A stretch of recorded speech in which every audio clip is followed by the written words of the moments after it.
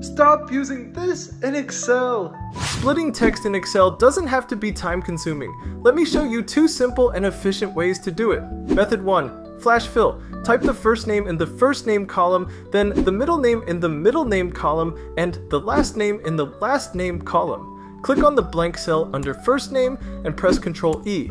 Repeat this process for the middle name and last name columns. Flash fill will take care of the rest for you automatically. Method 2. Text split. Under the first name column, type equals text split, open parenthesis, comma, close parenthesis, then click on the cell with the full name. Add a comma, type a space, and close the formula. Press enter. Drag the fill handle down to apply the formula to all rows. That's it! How much time could you save with more tips like this? Comment Formula 50 and I'll DM you my free training so you can find out.